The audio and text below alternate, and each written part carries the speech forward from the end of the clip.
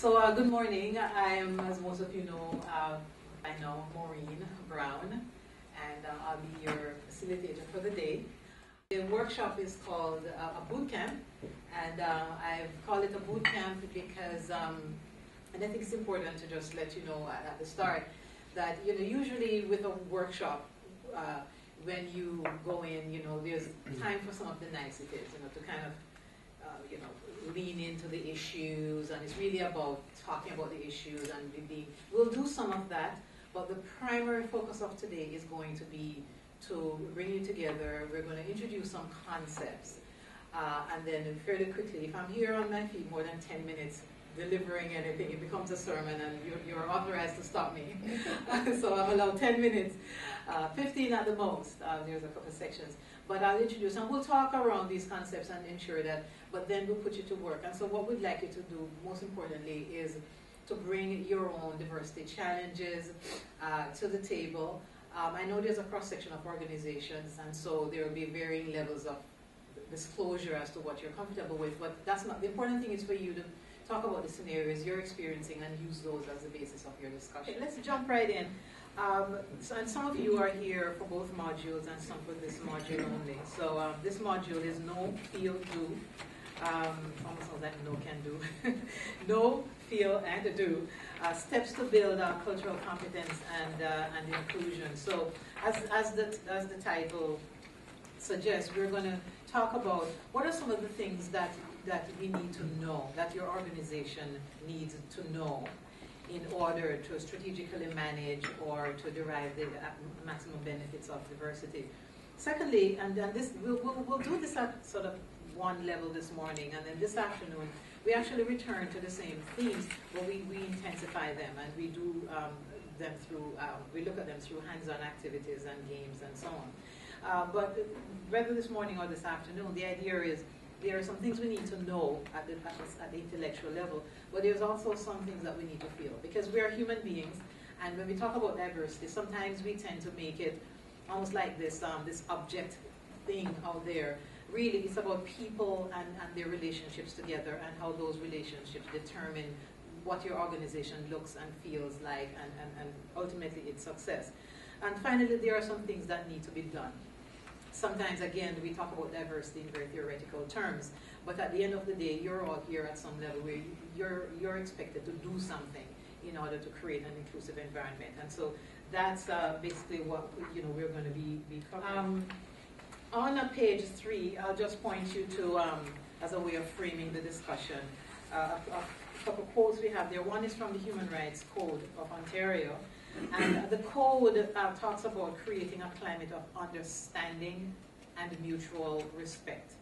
And often when we think about the Human Rights Code, we think about the rules and complaints and so on. But really the purpose of all of this is to create an atmosphere of respect and understanding. And really that's what you're trying to create, whether internally in terms of staffing or externally as you engage with your communities. The other definition of inclusion that is one of my favorites, and it will run through today, is from Ontario Health Nexus. And it says an inclusive environment is one where people of diverse backgrounds experience, and the key words here are both the feeling and the reality of belonging. Sometimes our diversity programs are built around the feeling stuff. Feeling is important, but if people only feel, oh yeah, this is great, their reality oftentimes can be very different. And as leaders and directors and so on, you may not always be the first to know. And sometimes, unfortunately, it's after a complaint or some drop in productivity or something happens and you realize that people are not as included as you thought they were. And so we're going to talk about some of that.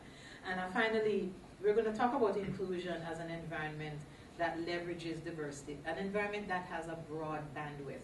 So it means that the styles and behaviors that we have traditionally considered to be the norm, now with a diverse environment, we're going to broaden that and say, do we need to redefine what we consider the norm? And do we need to take a deep breath and redefine what we consider to be acceptable behaviors, because as we're going to see, what's considered to be the right and the norm oftentimes is based on a traditional template that is not necessarily in keeping with the diversity of the population currently.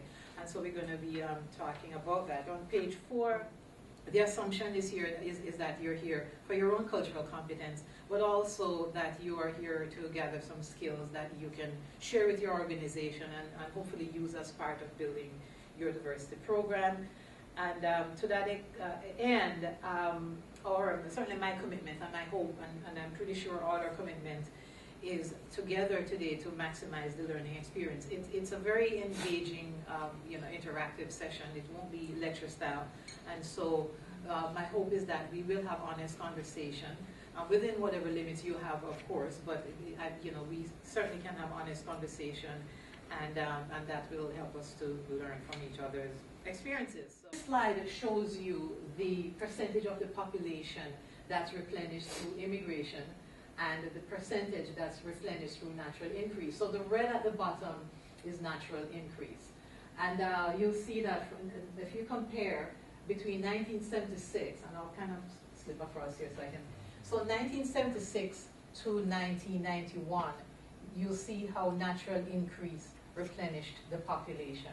From about 1996, you begin to see immigration, which is the blue part, replenish more and more and more and higher percentages of the population, until by 2031, which is in another 20 years, Canada would have gone into needing immigration to replenish the population 100%.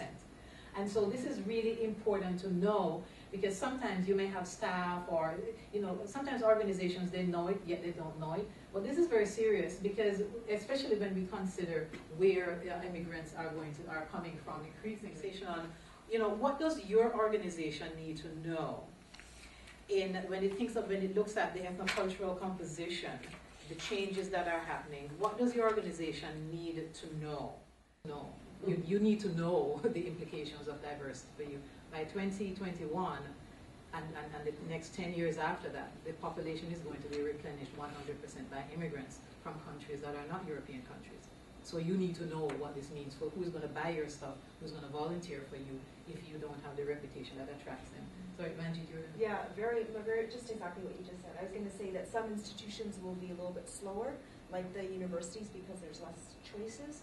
But when you're talking about, again, products and services, banks, people have choices, and those institutions are moving pretty quickly because they know they have to cater to, it is about the bottom line, it is about the clients that they attract.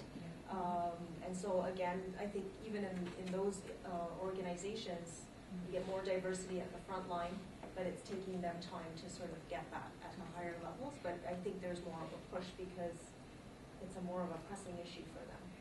Exactly, as you said, an organization plans over a period of time. So an organization that is short-sighted and just looking at what's happening in the next 5 years needs to know that in 5 years or in 10 years' time, it's going to look very different.